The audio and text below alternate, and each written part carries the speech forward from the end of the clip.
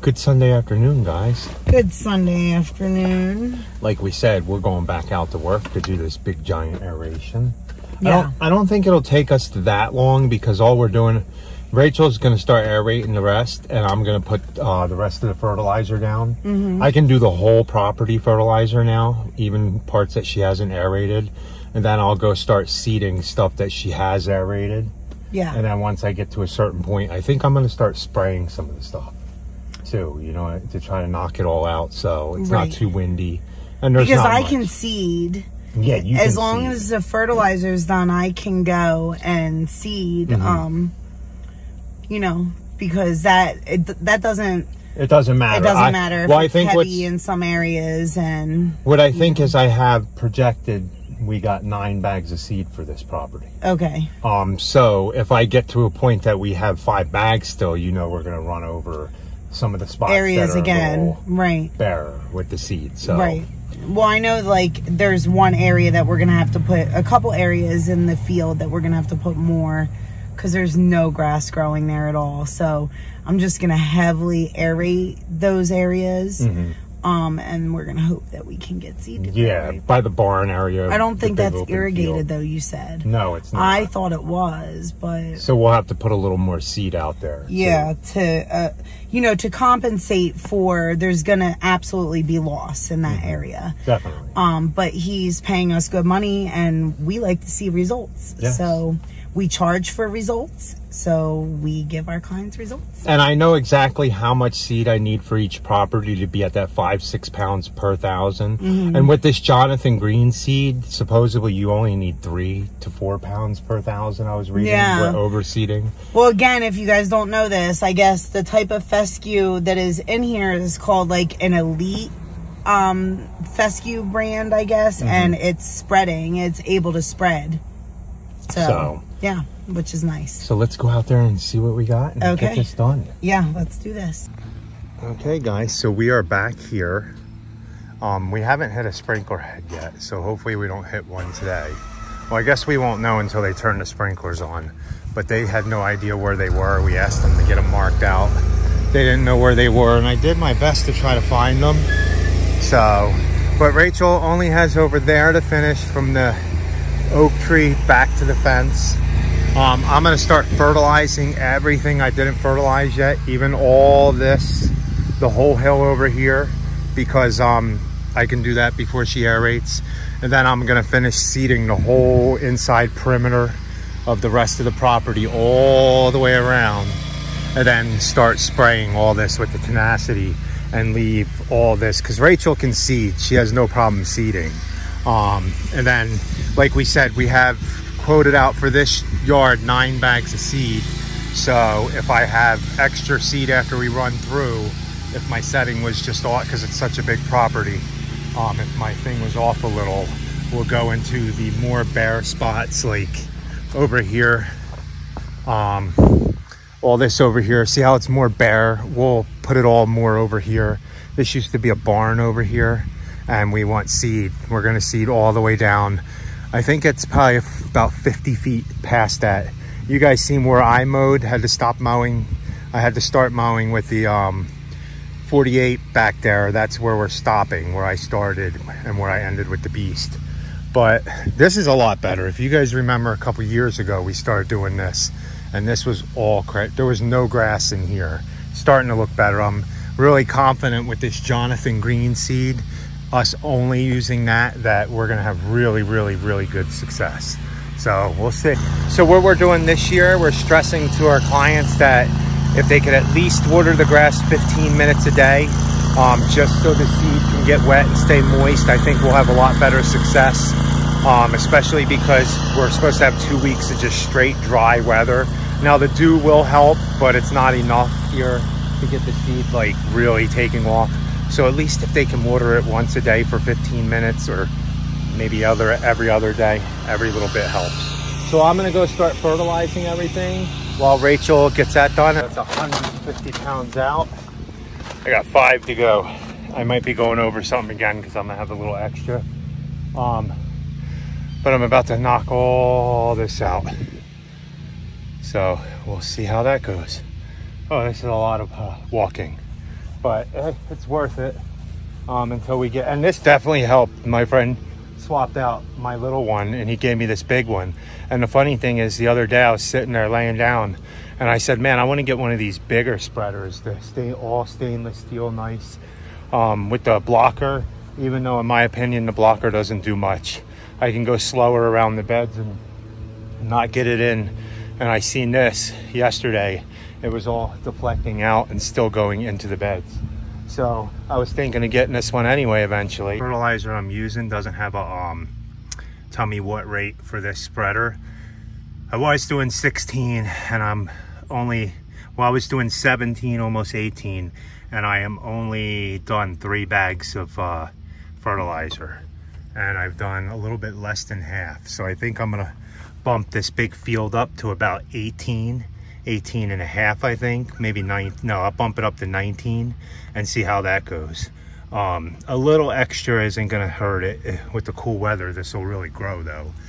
Just don't stop and let the fertilizer pour out onto the ground. So let me get all this done.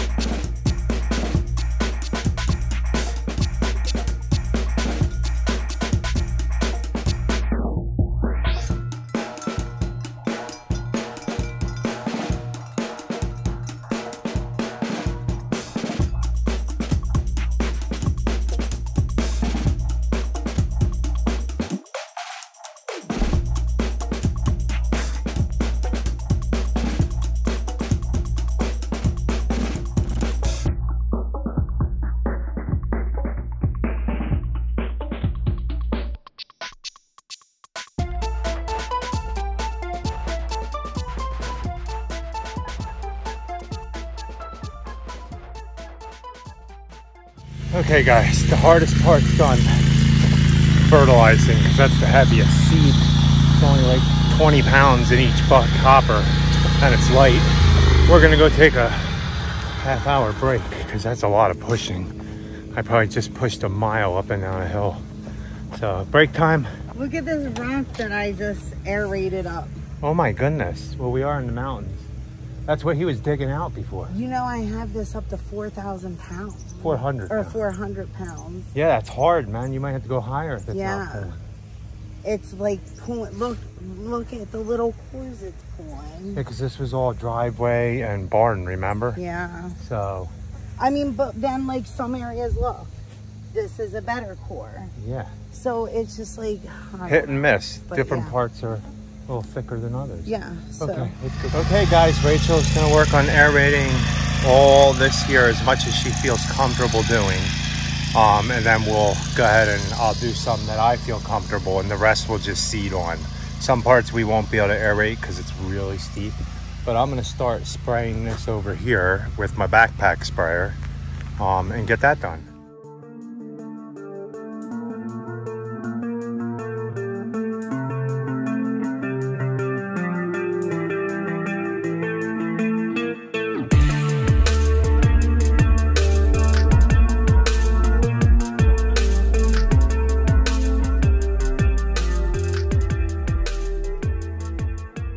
Okay guys, you seen I got this whole area sprayed. Really pretty view of the mountains there. Rachel's making progress on that. I'm about to start my next 4,000 square foot, which is, I gotta seed first around the house. So let me go fill this back up and spray the rest over here. Then when I'm done there, I'll go seed a little more, spray a little more, and then Rachel will finish off seeding while I'm spraying. Then we'll be done this one, guys. So Rachel's out there aerating the big hill as much as she can do where she feels comfortable.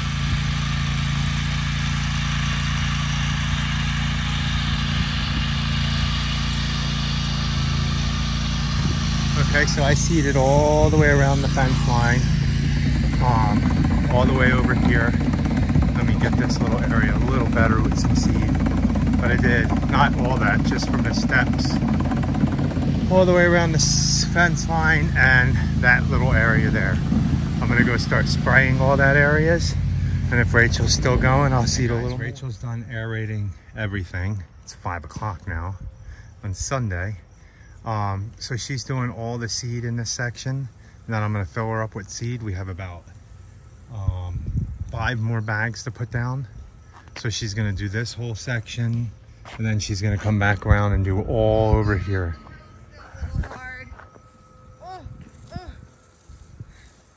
Yeah, it's always gonna be hard until you get a stand. That's why I'm only allowed to do seed. Not fertilizer? Yeah, because I get caught on divots. Yeah, easier.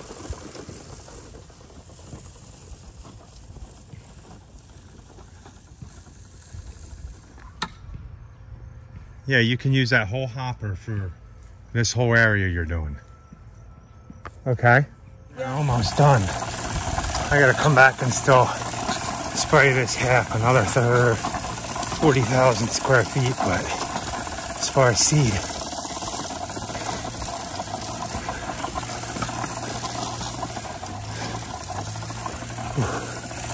Oh, I went off a little. So I have to reset my line.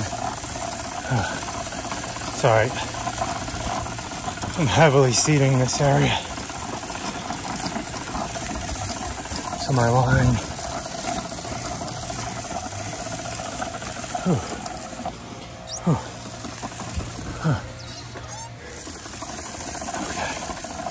So my line's straight now.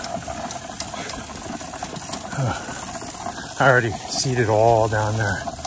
Rachel, you can see aerated it all. Almost done. And all I gotta do is come back and spray from the fence down. And then all this stuff you see will die. A lot of this is bent grass, some type of creeping grass. All these weeds will die. Okay, let me finish this. We're not gonna get to watch the mowers today. It's almost 7 o'clock. Guys, the weeds are dying. That's from the other time I sprayed though. Rachel's blowing all the rest of the seed off, fertilizer.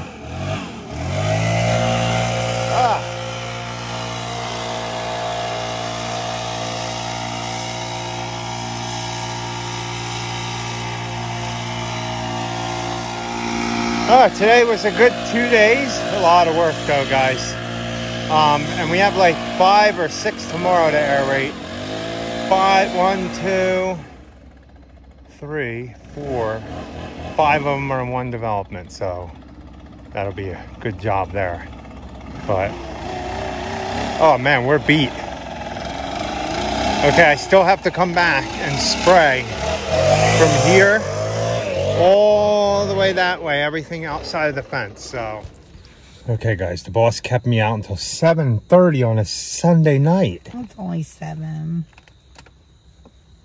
Well, 7:06. Wasn't a long video, but we almost got that one done. We only have to spray a little bit more, probably me being there another hour. Yeah. That was our biggest one, guys. That one was a big one. Yeah, that was a doozy pushing that spreader. But thank goodness we had the bigger spreader, right? Towards the end, yes. Thank you so much. Thank you so much. You know who you are. Because that helped tremendously. It was much easier to push that one. Yes, much easier.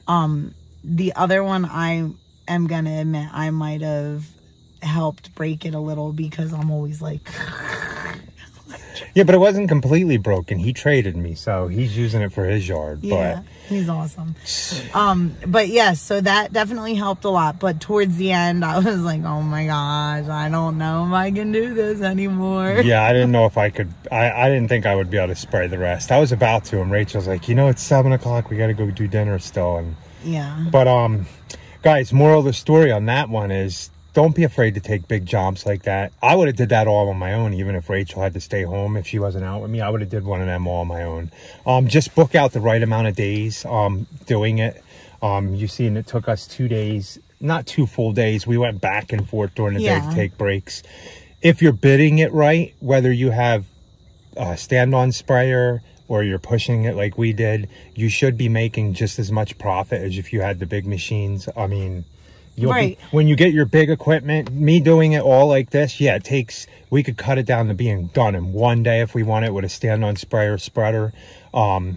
But we don't have it, and we're not investing in it right now. And in the long run, once we get that, it'll cut down the time, and we won't drop the bid because you got to pay for the machine still. Yeah. So like I said, if you're bidding jobs right, if you're push mowing a small yard, right, don't bid it $25 because you get it done in much time. Bid it like you would make, well, not $25, but bid it like you would normally bid a job. If you think it's going to take you an hour to push mow that yard, charge $60 to $80 for the hour to push mow that yard. Yeah. And then when you get a bigger mower, you'll be done that thing in a half hour, and you'll still be making the same amount of profit.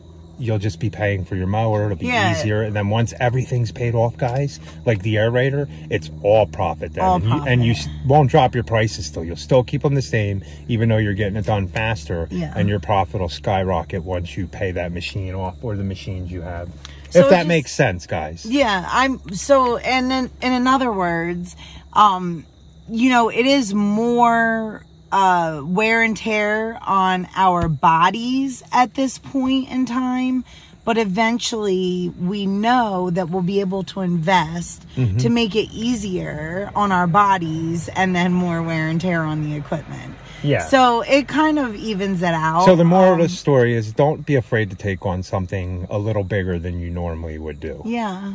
I mean, we've taken on big rock jobs and not had anything to move it, and people might think that we're crazy, but you know what, we bid it right, and we're still making the hourly wage that we want, so why not? It might take us a little bit longer to do, but then also we're a little more detailed, and they're the bigger jobs. You'll make a lot of profit on the big jobs, so then you don't have to run around. Like, if technically aeration, if we could do 3 a week that big, we would be set pretty well, because that one paid really good for us to do that.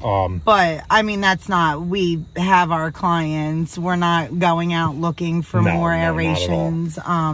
You know, we have our set clients that have been treating their lawns all year, and then there are a few like here and there that we just aerate and seed for, you know, so, or they're just brand new, and now hopefully we can get them to continue with the program. Yes. But, and yeah, like Rachel said, we're not trying to pick up any more aerations unless it's a neighbor, only because we're full. We have our set number of aerations we can do. We only have a limited window. Probably another 2 weeks we have to have everyone done, and that'll put us into like the first week of October, and that's a week and a half earlier than we did it this year, and 2 weeks last year, and like 2 or 3 weeks earlier than we did it the year before. Yeah.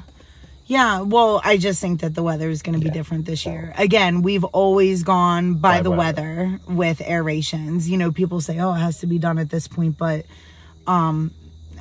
we just feel like maybe we should be done a little sooner this year, just because we kind of think that it is going to be colder sooner. A cold winter. And if not, it's just a bonus. Yeah. Well, guys, thanks for watching. We're done for the day. I'm not cleaning any mowers. That was enough pushing fertilizer. I know. He did say, he was like, oh, maybe we'll go home and clean the mowers, but no, it took a little longer. We'll get to that eventually. We have more aerations tomorrow, so yes, I was telling like 5 more at one place. Yeah. So I think we'll end up doing them 5, and then I have another 5 or 6 for the next day, because I think we got to throw a couple little mowings in there, here and there. So yeah. So please like, comment, share, and subscribe. And don't forget to hit that notification bell so you know when we upload videos, which is basically every day. Yes, or night. And guys, be happy. Or at least try. Have a good night. Have a good night.